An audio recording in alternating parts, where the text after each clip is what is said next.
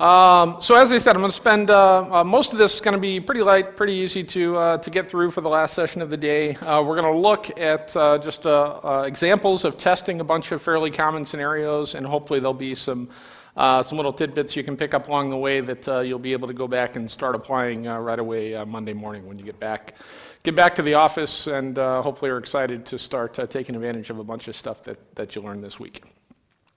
All right, just very quickly, most of you have already heard a little bit about OCI, so I won't spend a whole lot of time as we're at the end of the week here. I think most of you have heard me talk a little bit about this. If you've got any questions at all about OCI or how we can help you out, please come see me or drop me an email and be happy to do that. Remember that, so Grails, OCI is the new home of the Grails framework, has been for the last year or so. OCI is based in St. Louis, Missouri. We've been in business for almost 25 years and have been an open source company the whole time. About a year ago we got started. There were only 2 of us on the team at OCI, and that was Graham and myself. And since then we've grown the team to, there are 12 of us right now, 3 here in Europe and 9 back in the States. And we're growing the team. So if you're interested in talking to us about maybe joining the team, send me a note at grailsjobs@ociweb.com, and we'd love to hear from you. So we'll get right into the tech talk. So as I said, I'm going to work through a number of examples. We're just going to look at code samples of how to test a bunch of different scenarios, and hopefully there'll be some pieces of this that you can pick up and take back and immediately start taking advantage of. So domain classes, we'll start with kind of a really, really simple case. In a domain class, often, so there's a whole debate about rich domain models versus anemic domain models, and it could be the case that your own preference is to have a lot of logic in your domain classes. If you do have logic in your domain classes, then you should test that logic just like you would test logic in any class. Any place you've got logic in your application, you want to be testing that. In this case, there's not really much logic in this class, and this is how I typically author domain classes. Is my domain classes are written to focus on describing the model, right? Describing the domain, the stuff that I want to persist. And so that includes properties like first name, last name, and an age. And really, in general, the only other code that I have in domain classes, aside from declaring the persistent properties, are things like constraints, and if I've got any custom ORM mapping, I'll have the mapping block there. And maybe under certain circumstances, I might have some callbacks like before validate or before insert, after update, some of those sorts of persistence-related things. But in particular, what I don't have in my domain classes is business logic and stuff like that. But as I said, there's a whole argument and debate to be had about rich domain models. If you've got logic in your domain classes, test it. I often don't. So there's not a whole lot to test in a domain class for the style of domain classes that I write. But there are some things, and constraints are an example. And testing your constraints is really even more important if you're writing custom validators where you've got real code in there. Here I'm going to test test using one of the built-in validators, and just the test will describe that I've expressed the correct constraint here. So I've got a domain class with a first name, last name, and age, and I've got a rule that says the age has to be at least 0 and cannot be greater than 120. That's our rule. So here's a test that I could use to test that. And even in this simple test, there are several kind of interesting things to talk about here. First, we see at the very top, we see this test is annotated with @test4person. And test4 is an annotation that's provided by Grails, and you'll often use test4 in your unit tests. And the thing that you're passing as an argument to the test4 annotation there, the thing you're applying as the value of the attribute there for the test4 annotation, is some artifact type. And in this case, it's person. So that's a domain class. But I could also have a service class there, a controller, a tag lib, any kind of Grails artifact.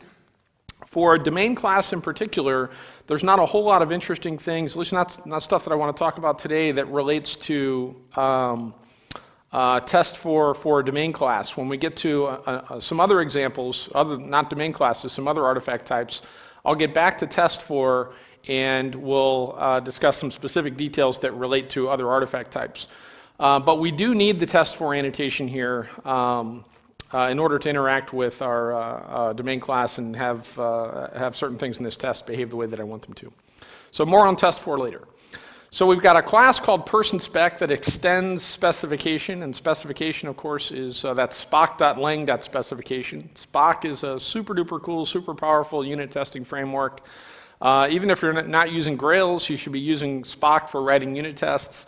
Even if you're not using Groovy, so there's really no good reason to not be using Groovy, but if you're not using Groovy, you can still use Spock to unit test your Java code or really any JVM code. There's all kinds of cool stuff in Spock. As I said, it's just a really powerful, really flexible testing framework. We're going to be able to look at a few features offered by Spock, but I'm a big fan of the framework and encourage you to look at it if you're not already using it. So Spock is the default testing framework in Grails 3. So when you start creating tests in Grails 3, when you create artifacts in Grails 3 and we create a test for you, by default we create a test that extends specification or some other class that extends specification indirectly. Spock is the default testing framework. You don't have to use Spock. If you wanted to write JUnit tests or use some other testing framework, you can do that. We put Spock there by default, and that's what 99% of Grails developers are going to use because there's really no good reason not to do that. All right. We've also got, so there's one test method. There's kind of one test method and kind of not. So we'll start with the idea that there's one test method in this class, and it's called test age validation. So notice I just skipped over the unroll annotation. We're going to come back to that momentarily. So we've got a test method called test age validation. Here's an interesting little Spock-ism that the conventional way that people define their test methods is what you see here. And they define the test method name as a string. So you can put spaces in there. It's just a string. So any character that's valid in a string can be used in your method name, as opposed to the way this is typically done with like if you were writing JUnit Java tests, you'd have a test method called test age validation, and the method name would be camel case, but there wouldn't be spaces in there. But so Spock makes it easy for you to write test methods that have very readable names. So the test method is called test age validation. This is a very simple test. There's only one expectation being expressed here. So under the expect block, what we've got is, notice one thing we don't have in the expect block is something like assert equals or the assert keyword. Really, there's no mention of assert at all there. And the way this works in a Spock spec is under the expect label can be any number of expressions. In this case, there's only one. And when the test runs, those expressions get evaluated, and if the expression evaluates to true, then that part of the test is passed. And if that expression evaluates to false, then you'll get that's effectively a failed assertion. So there's an implicit, you can think of it as an implicit assert in the front of all of these expressions. So it's like assert new person.validate equals something, but you don't have to put the assertion there. Just put expressions there, and they get evaluated as if they were assertions. All right, so what this expression is doing is creating an instance of the person class and assigning some value to the age property, and that value is whatever person age points to, but we don't see yet where that gets a value, but person age has some value, and we're going to assign that to the age property. Then I want to validate the person after doing that. I've created a person, I've assigned a value to the age, and I want to validate it. And I want to come back to the age inside of brackets there in just a minute. So for now, just know that we're creating a person, assigning a value to the age property, and validating it. And then asserting that the validate method returns should be valid. Right? Should be valid. So there are two variables in that expression, person age and should be valid. So let's jump down to the where block, and the where block, think of that where block as a table, and the first row is the header row, so there's a heading on each of these columns, and there can be any number of columns. We just happen to have two columns here. And the header row is where we see person age and should be valid. And then below that are any number of rows. So we've got 1, 2, 3, 4. We've got 8 rows in this table below the header row. So the way this works is that expect block gets executed over and over again, once for every row in this table, and each time the expect block executes, the variables person age and should be valid will take on the values that correspond to that column in the table, right? So the first time the expect block gets executed, person age will have a value of -2, and should be valid will have a value of false. So what we're expressing there is if I create a person whose age is -2, then I expect the validate method to return false. That's what's expressed there. The same with -1. If the person's age is -1, I expect the validate method to return false. If it's 0, 1, 119, or 120, I expect the validate method to return true. And then at the other end of the table here, if age is 121 or 122, I expect validate to return false. So I can kind of infer here, so I could make this table really long and I could have all the values from 0 to 120 there, but this is a reasonable way to test this, and that is I'm testing the boundary conditions, right? I'm testing 2 numbers below the minimum value and 2 numbers above the minimum value, above the maximum value, and then 2 numbers just inside the boundaries at each end. So from looking at this test, I might guess that the valid values for the age property should be 0 through 120. Right? So that's a reasonable kind of thing to infer from that test.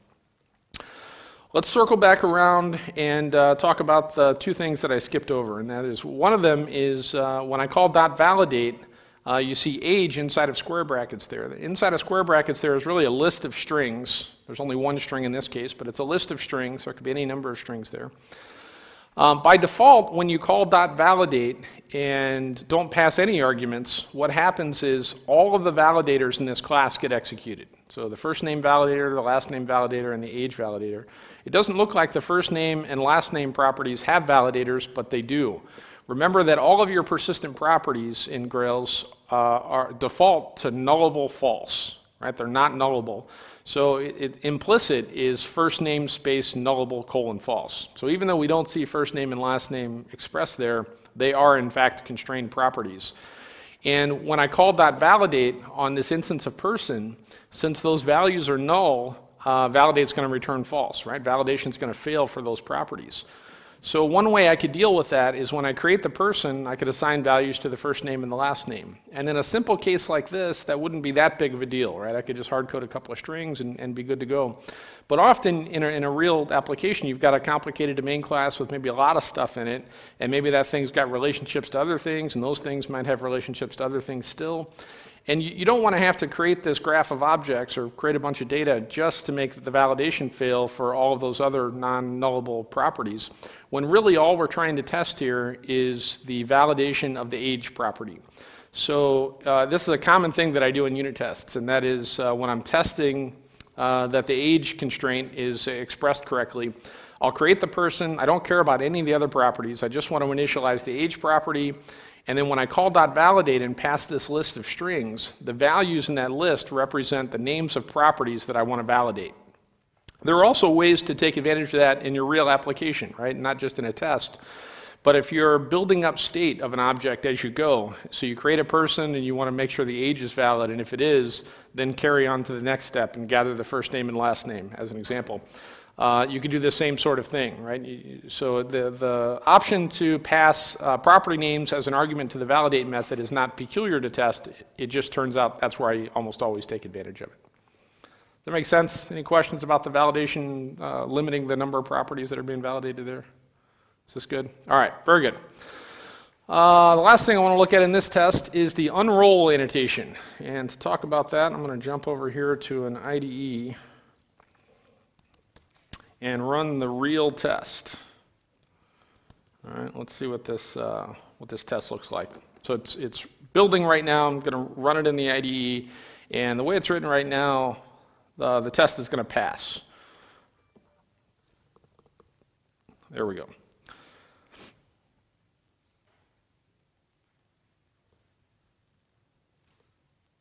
There we go. So we got green bars. Remember I said it kind of looks like we've got 1 test method, but I was a little hesitant about that because what we've really got is 8 test methods, right? So if we look down here, you'll see validate on a person with age -2 should have returned false, and so forth. You see all those method names there.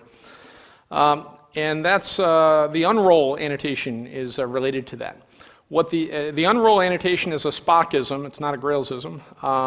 And the way the unroll annotation works is when you've got a test like this that is using a where block to provide a table of data that represents scenarios you want to test, you can apply the unroll annotation to that test method, and the string that you supply to the unroll annotation becomes the name of the test method. And in that string, you can use these tokens, pound some variable name. Here's another one, pound some variable name. And those get, some substitution takes place so that the first time this gets executed and person age is -2 and should be valid as false, the test method name that gets created for that scenario has -2 right here and has -1 right there. So if we go back over here and look at these names, you see where that came from. Validate on person with age -2 should have returned false. So now I've got a scenario where from looking at the test method, I can tell what scenario was being tested there. Contrast that with what happens if I don't use the unroll. And what we're going to see, well, what I really want to do is I want to make the test fail. So let's get rid of the constraint for a moment. So I've commented out the age constraint. The test that's running right now is going to pass because I started the test before I made that change. But I'll run it one more time, and now 4 of the tests should pass and 4 of them should fail. And that's what happened. Notice over here we don't have 8 test methods anymore. We've got one test method called test age validation. So now I got to know, well, I'm not sure which scenario was problematic. So I need to go over here and look around, and I can figure it out fairly easily, right? I can look at this and I can see that person age was -2, and but this is not very easy to look at, right? I can figure it out, but a better way to deal with that problem is with the unroll thing. And now when we'll have those 8 test methods again, and I can tell from looking at the test method name which scenario was problematic. All right, so down here, I see that the red ones are the ones that failed and the green ones are the ones that passed. So I can tell validate on a person with age -2 should have returned false. That describes the scenario that I was testing, right? I'm not parsing through a bunch of text. I can look at the test method name and tell the scenario that was problematic. Does that make sense? Questions about any of that? Thumbs up for good feature? It's a very good feature. It's cool stuff. All right, let me leave this in a passing state here. Out of that. All right, let's talk about testing controllers. Often there's more interesting things to test than a controller. So here I've got a controller with a couple of actions defined in it, an action called index and an action called create widget. And the create widget action accepts a widget as an argument, right? So imagine there's some logic inside of the create widget method that I want to test. Often what folks will do when they're testing this kind of controller action in a Grails app is they recognize that the create widget method accepts a parameter. So if your unit test is going to call that method, we've got to create a widget and pass it in as an argument. But it turns out you don't have to do that. So let's see why that is. So this is a test for testing that controller action. I want to test that whatever's going on in the create widget method or create widget action. So this test is creating some request parameters. Params.width equals 4, params.height equals 7. And params.name equals fidget. And then the first line after that, where it says controller.createWidget, notice I'm not passing an argument there. So I'm not creating a widget and passing it into this method. I'm calling a version of that method that does not accept any parameters. Notice there's not a version of the method that doesn't accept any parameters. So something's got to give here. It turns out there is a version of that method that accepts no parameters, and that's the method that the framework actually calls at runtime when a request comes into your application and you've set up your URL mappings to lead to this action. The Grails is not calling the method that you see here. Grails is calling a version of createWidget that accepts no parameters. And that method is created at compile time. We've got an AST transformation in Grails that goes through all of your controllers and looks for controller actions that accept command object parameters. And if we find one, then what the compiler is going to do is create another method with the same name, createWidget, that accepts no parameters. And what that method, the code that gets added inside of that method, what it does is it creates a widget. it subjects the widget to data binding, then it subjects the widget to dependency injection, then it validates the widget, and then finally calls this method that you wrote. So there's quite a bit of stuff going on before your code ever gets executed. And the way this test is written, we're executing that same path of logic that gets executed when the real application is running. So that's really a better way to test your application. If we were to create a widget here and pass it explicitly as an argument, then we're bypassing logic that gets executed in your real application, which is not great, right? We want the unit test to follow a path that's as consistent as is practical with the path that the real application is taking. So the way to supply request parameters is what you see here. Params.width equals something, params.height equals something.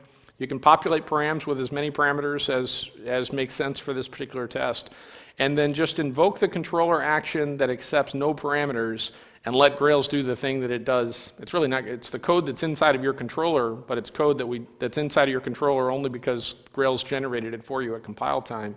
But an approach like this is the way that I would test controller actions that accept command object parameters, as opposed to creating the widget myself and passing it in. Does that make sense? Questions about any of that? Yeah, small one. Yes, go ahead. So what I'm hearing is that when I put in the parameters, that would be as if they were put in a GUI, and then when the controller action is run, then it data binds to the widget. That is true. That's right. So that's true at runtime and at test time. So I'll restate that. So when a request comes into this application, or when our unit test calls the create widget method that accepts no parameter, the same thing happens in both scenarios. What Grails is going to do is create an instance of the widget class, subject it to data binding, meaning grab the request parameters and bind them to the corresponding properties in the widget class. Then the other things that I described earlier happen, but once the widget has been processed and set up, then it's passed as an argument into the create widget method. So here, since I populated the parameters of the width, height, and name parameters, when I call the create widget method that accepts no parameters, all that stuff happens, and what's really being asserted in the then block is that the widget was created and that the data binding behaved as we expected. So if we had any custom data binding stuff in place, we could assert that the custom data binding stuff did what it's supposed to do here. Yep. There's a feature that we introduced, or a change in behavior that we introduced, I think in Grails 2.0, it was 2. something, I think it might have been 2.0, but we changed the default behavior of the data binder such that when data binding is happening using your request parameters, when a request parameter is being bound to a string property, we'll trim the string before doing the data binding. And then separate, but after that, before doing the data binding, if a string is empty, it gets converted to null. Right? So if you invoke the mass data binder with an empty string, what actually gets bound is null. By default, the data binder converts an empty string to null. And at a glance, that seems like the wrong thing, right? An empty string is an empty string. It's not null. Why would we do that?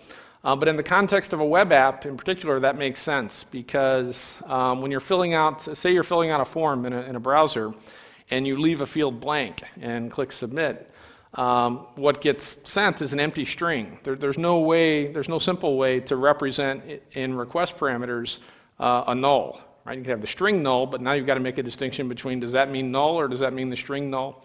So when you're filling out a form and you leave some things blank and submit that form, the value of those corresponding request parameters are actually empty strings. And most often what you want is you want to treat the system to treat that as if the property wasn't there, or that it didn't have a value. So by default, the data binder converts an empty string to null when the data binding is happening. But you get to turn that off, right? And a way to do that in Grails 3 is in application YAML. You can assign a value to grails.databinding.convert empty strings to null and assign false. So that turns off the default behavior. That says don't convert empty strings to null. So now we've got a test that covers that scenario. What happens when params.name is an empty string? This test is asserting that widget.name is an empty string. And this test will pass if our application.yaml includes the config that you see at the top there, which is not there by default. So by default, if you were to, so if you weren't turning that setting off, the last assertion in this test would fail, right? Because widget.name would be null. Make sense? All right, very good. And there's another property. There's a property for convert empty strings to null, and there's another, I think it's called trim strings before binding. There's another property that has to do with trimming strings. I don't remember the name of it, but so there's two different things going on there. One is strings are trimmed before data binding, and empty strings are converted to null before data binding. All right, let's talk a little bit about testing services. I forgot one more thing I want to point out about testing controllers. So this test is annotated with that test4 demo controller, right? So we saw test4 person before, now we're looking at test4 demo controller. And so there's an AST transformation that's invoked when your tests are marked with that test4, and that AST transformation will look at the class that you've supplied to test4, in this case demo controller, and will figure out what kind of artifact is that. Is it a controller? Is it a service? Is it a domain class? Is it a tag lib? And then the AST transformation, remember this is happening at compile time, the AST transformation does different things to this test for different artifact types. As an example, since the AST transformation can figure out that this is a test for a controller, because we've got demo controller there, one of the things the transformation will do is it adds the params property to this test, because that makes sense, right? If you're testing a controller, you're probably going to want access to the params. The transformation also adds a property called controller to this test. And not only does it add the property called controller, it initializes that property, right? So nowhere here do we see controller equals new demo controller.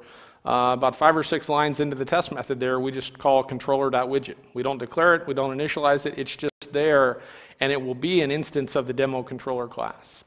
And more has, other things have happened other than it just being initialized. That thing has been subjected to dependency injection, not data binding, but dependency injection. So if I define some beans in my Spring application context, and there are corresponding properties in the demo controller class, the dependency injection will have happened before any of this code executes, right? So if I want to test a controller, I don't want to create the controller myself. I want to let the test4 annotation instruct the compiler to let it do that, and then my code it doesn't get executed until all that has happened, and the controller's been initialized, it's been dependency injected, and it's ready to go, right? So different things happen at compile time to your tests for different artifact types.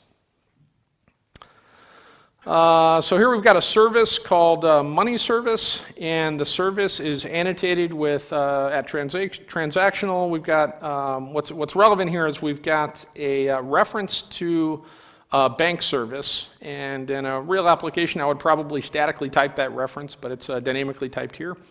Def bank service, and I've got a method called get bank names that reaches out to the bank service to retrieve some bank names and then converts them to uppercase. We've just got some logic here, so we've got something to test. What's important is I've got a service that depends on another service, and the first service has some logic in it.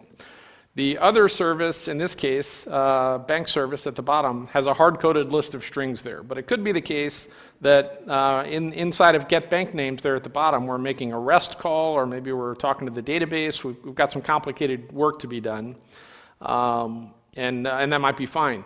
But when I test the money service class, I don't necessarily want to have to engage whatever expensive operations might be in the bank service class, right? So the bank service class could have logic in it that I don't want to execute in order to test the logic in the money service class, but the money service class is interacting with that bank service. So something's got to give there. So one way I could go about testing this is what you see here. So we've got a spec that is annotated with that test4 money service. So there'll be a property added to this test called service, and that property will be initialized to be an instance of money service, and that property will have been subjected to dependency injection before my test executes. So at the top of my test, notice there is a do with Spring property there, static do with Spring equals closure. And the syntax of what I can do inside of that do with Spring block is the same syntax I could use in resources.groovy, right? I can add bean definitions here. And in this case, so one thing I could do is I could add the real bank service to the Spring application context. That could say bank service, uppercase B bank service as an argument instead of dummy bank service. I could plug in the real bank service. But often when in your unit tests, when I'm testing the money service, I want to, as much as I can, I want to eliminate any external dependencies, right? I want to test the stuff in the money service. I want to get the bank service out of the mix. But the money service depends on the bank service, kind of. It doesn't really depend on the bank service. It depends on something being assigned to that bank service property. So instead of using the real bank service, which might be expensive, right? Maybe it's making REST calls or doing complicated math. And instead of using the real one, I want to plug in a dummy one. And that's being done here. So I've got a class in my test called dummy bank service. And it provides an implementation for the getBankNames method. And instead of doing something complicated and expensive, it's simply returning a list of bank names, bank 1, bank 2, bank 3. Now, back up in the test method, when I retrieve the value of the bank names property, I can make assertions based on what that returns. And in this case, what I expect it to return is bank 1, bank 2, bank 3, all uppercase. So what I'm really testing there is that the money service reached out to the bank service to get the bank names, and that whatever bank names came back from the bank service got converted to uppercase. And I can test all of that logic, right? There's not a lot, it's only one line of code here, but I can test all the logic in the getBankNames method without needing to engage the real bank service. I'm testing the logic in getBankNames. Whatever logic is in the real bank service class also needs to be tested, but that would be its own unit test, right? Here I'm focusing on the logic that's in the money service class. Does that make sense? Anyone argue with that approach? Good. All right. Let's look at an example or several examples of testing tag libraries. This is something that I've just found over the years. A lot of folks don't know how to test GSP tags, so they don't. But there's pretty simple stuff in the framework for testing tag libraries. So here I've got a tag library that has a couple of tags in it. We've got a say hello tag and a repeat tag. The say hello tag grabs the value of an attribute and makes it part of the response, and the repeat tag grabs the value of an attribute and then renders the body over and over again, is what's going on there. So let's look at a test for how I might test that say hello tag. So because I annotated this test case with @test for helper tag lib, there's an AST transformation that recognizes that I'm testing a tag lib, and tag lib stuff gets added to this test case. One of the things that gets added to this test case is an apply template method. And the way the apply template method works is you can pass as an argument to the apply template method a string that represents anything that would be valid inside of a GSP. So I've got some markup here that I might have used in a GSP. That string gets evaluated as a GSP, and what the apply template method returns is whatever that GSP code would have rendered, right? If it were in a GSP. So what I'm testing here is that when I call say hello and specify name equals Jeff, that the tag will render hi there Jeff. Right, and that's consistent with what we see up here in the say hello tag. So the say hello tag relies on a name attribute, and we're supplying a value for that name attribute in the markup that you see here. Yeah, go ahead. If you want to test actions or grab the default actions, how do you do that? What are we talking about? Controller actions? Yeah. So you would test controller actions with a controller test.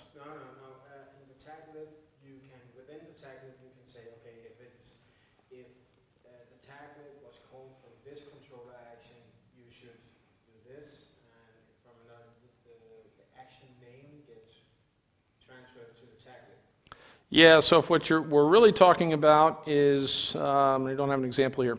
There's an overloaded version of apply template that accepts a map as a parameter, and so if you supply a map, that map becomes the model. So if you've got code inside of your GSP that's referring to variables, like the action name, it's just a variable as far as your GSP is concerned. You get to supply values for those variables. And just to be clear, let me jump out here to an IDE and I'll show you what I'm talking about. What is that test called? So I supply the controller of the method name instead of the controller. Yeah, there's no controller involved here, and that's important. You don't want to involve a controller when unit testing your tag lib. So here, if I had a map that said, I don't want to use name, that'll complicate things. Home is STL, and country is USA. Could be action name, it doesn't matter what values you put in here. Now, inside of this GSP, if I were to do that, right, if that's what the GSP code looks like, let's see, that's not going to work because yeah, it will, because we're inside of a single quoted string. Now, these values, that's consistent with, so think of a controller returning a model that had some data in it. This map represents the model that will be used when this is evaluated. And if you were referring to action name in here, then you would, action name could be included in this map. Yep. There we go. Where are we at? All right. So apply template accepts a string parameter that represents anything that would be valid markup in a GSP.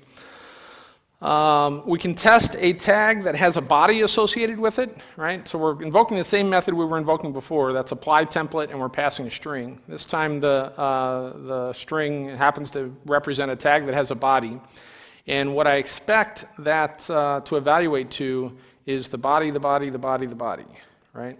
4 times. I expect the body to be repeated that many times. So I'm testing a tag that does something with the body. Right, it's all that's represented there. Another way to, another thing I might want to test is, notice this time, the difference between this test, where I'm specifying a count, and this test is I'm not specifying a count, and the test is asserting that what I get back is the body 3 times. So we've got a default value here. We've got a rule that says if you don't supply a value for the count attribute, then we'll default it to 3. Maybe I should point this out. This isn't a unit testing thing. It's just a tag lib thing, and elsewhere as well that I'll clarify. But these attributes are typically the values are going to be strings, not numbers. And I want this thing. I need a number that represents this, right? I want to convert that string to a number. So what some folks will do is here they'll have adders.count.toInteger. Adders.count.toInteger. That's problematic for at least a couple of reasons. One, if adders.count can't be converted to a number, you're going to get a number format exception. And if adders.count doesn't exist, that would throw a null pointer exception. You can't say adders.count.toInteger if adders.count is null. A better way to do that, if what you want to do is grab the value of one of these attributes and convert it to a number, for example, you can invoke a method whose name corresponds to any of the 8 primitive types. So you've got Boolean, byte, char, short, float, double, long, and int. Maybe I skipped. So you've got the names of all the 8 primitive types have corresponding methods on this thing. And you can pass an argument that represents the name of the attribute that you want to convert to an int, and then optionally you get to specify a default value, right? So what's expressed here is if there's not a count attribute, then I want to use the number 3. It's just a simple way to provide a default value. The exact same syntax, the same methods are available on params in your in a controller, right? So in a controller, often you want to retrieve the value of a request parameter and turn it into a number. So in your controller, say params.int, you use the same approach that you see here. That's handy stuff. So the mechanisms we've seen so far for testing a tag is we use apply template and pass a string that represents markup that could be in a GSP. Another way to test your tag libs is to test them as method calls. So since this test is annotated with test for helper tag lib, the compiler recognizes that this is a test for a tag library. So it adds a property called tag lib to this class. And just like the other types, the tag lib is initialized and it's subjected to dependency injection. So that's the thing that you want to interact with. So if I wanted to test these methods or test these tags as method calls, the syntax you see here is how I would do that. Right? I can call say hello and pass a map. That map represents the attributes that get passed into the tag. I can call repeat and pass a map or not pass a map, but the interesting part for the repeat tests is notice that I'm passing a closure as the last argument.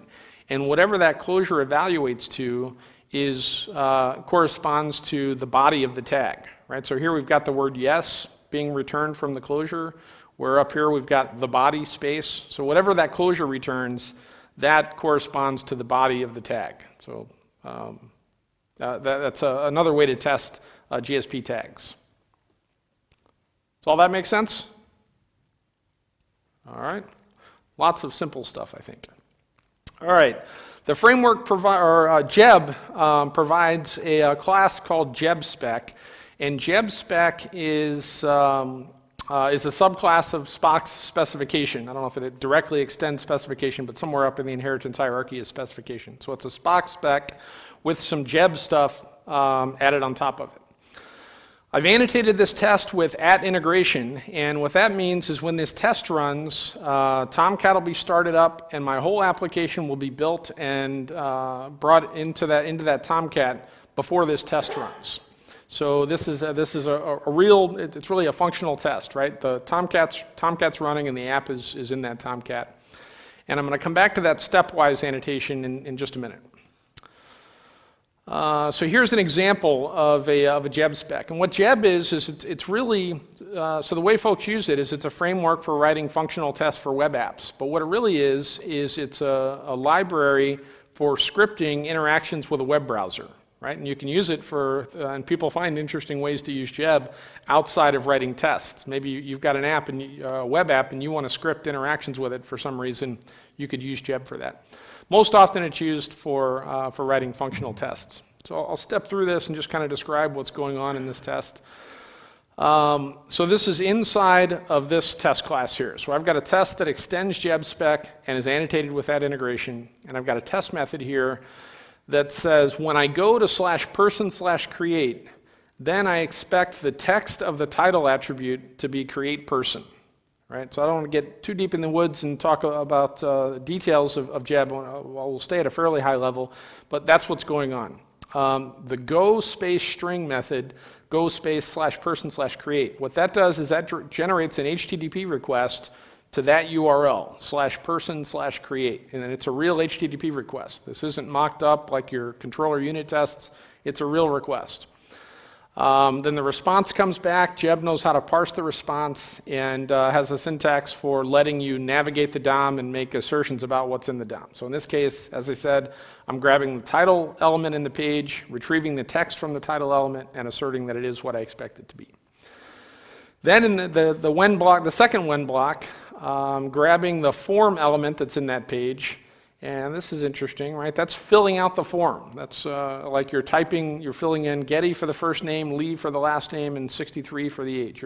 So Geb really does do that. It fills in the form and then finds the create button on that page and clicks create on that button. So what we've done is we've navigated to a web page, made an assertion about what the title of the page is. We filled out a form on the page and clicked submit, and then we can make an assertion about what's in the following page. We expect the title to be show person. And I can do the same thing again, right? So I've created two people. I've created Getty Lee and Alex Lifeson. Geb, so there are a number of drivers available for Geb. By default, in your Grails application, we install a driver called HTML unit. And what HTML unit does is it doesn't start up a real browser, but it behaves as a browser. There's no GUI to it, but it can send HTTP requests, it can get responses, and can parse the responses. And so it simulates a browser, but it's not a real browser. There are also drivers for most of the major browsers. So there's a Firefox driver and Chrome driver, I think. And if you're using those, when you run this test, you'll actually see the browser come up, and you'll see forms being filled out, and you can tell what's going on. And Geb does some interesting things, like if the test fails, what Geb will do is take a screenshot of the browser in that when the test failed, and make that part of the test reports. So not only do you see that a test failed, you can see what was in the browser at that point, and often that's critical in figuring out what's going on. So Geb does all kinds of cool stuff like that. So the assertions that we're making up here are as simple as just grabbing the title element from a page, retrieving its text, and then saying or making an assertion about what we expect that text to be. There's all kinds of sophisticated stuff you can do to navigate the DOM. Here's just one kind of simple-ish example. But what's expressed here is if I go to /person/index, I expect there to be a TR element in the page, and I expect the first TR element to have a TD in it whose text is Getty. And I expect the first TR element in the page to also have a TD element whose text is Lee. I expect the second one to have the second TR to have a TD in it whose name is Alex, and so forth. You can probably look at that and kind of guess what's going on there. But what the application is supposed to do is create an HTML table with some rows in it, one row for each of the persons, right? And the data that you see here is consistent with the persons that were created in the test up above. And if I look at the real test, person CRUD functional spec, here's the real test. You'll see that test creating people is above test retrieving people. And that's important because this is making assertions about stuff that's in the web page that would not be there if this hadn't happened, right? We're creating people and then viewing people. The creating people has to happen before the viewing people. And most often, at least by default, that's not the way. You shouldn't, when you author unit tests or when you author tests at all, you shouldn't depend on the tests running in a certain order. They're not guaranteed to run in any particular order. In a test like this, you need them to run in a certain order, right? You need the creates to happen before the second test, and that's what this stepwise annotation is about. When you annotate a Spock spec with stepwise, and this works in any Spock spec, not just Geb specs, any Spock spec. When you annotate the spec with stepwise, two interesting things happen as a result of that. One is that the test methods are executed in the order that they're specified in your file. And as soon as you encounter a failed test, the test runner stops. It won't carry on with the rest of the tests. And that makes sense because the reason that you want to execute things in order is that one test depends on another test happening before it. And as soon as one fails, you already know that the system's in a bogus state. So there's no reason to carry on with the other tests. They may fail for reasons that don't really relate to what's in that test. So that's what the stepwise annotation is about. Yeah, go ahead.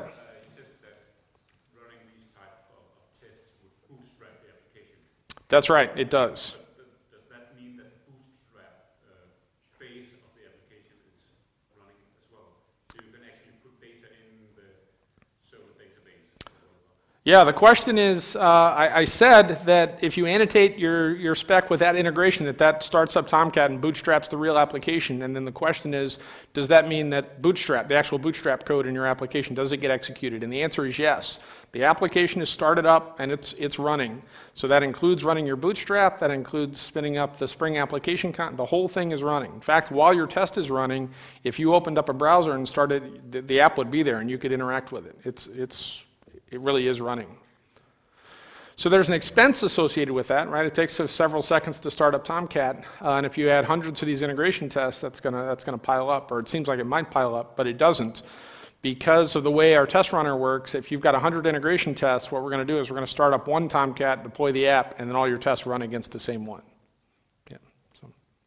But yeah, the full environment is spun up, your application is running, the real thing is running inside of Tomcat.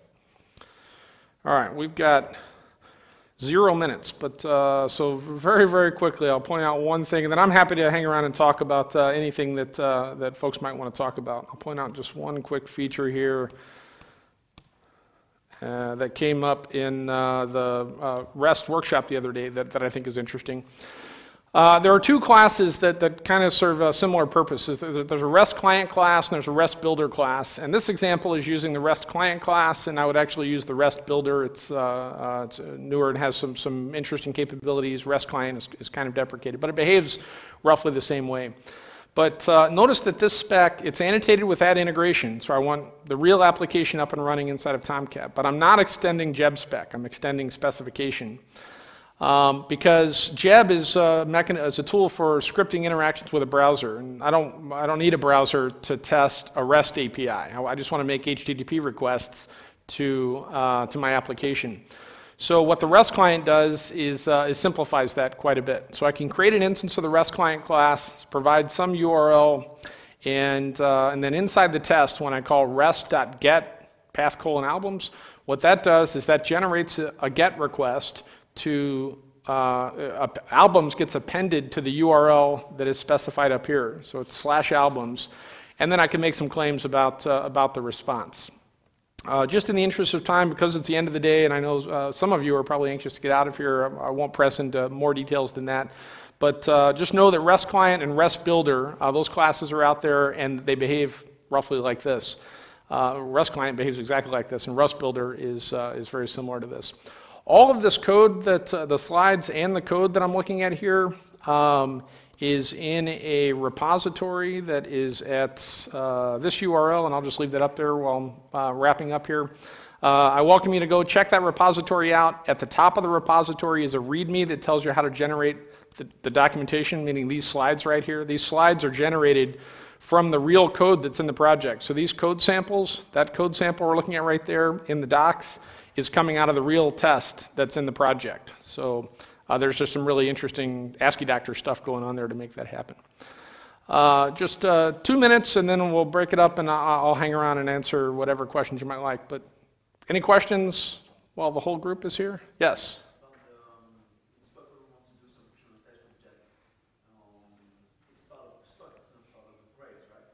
Spock is not part of Grails, but Grails ships with Spock.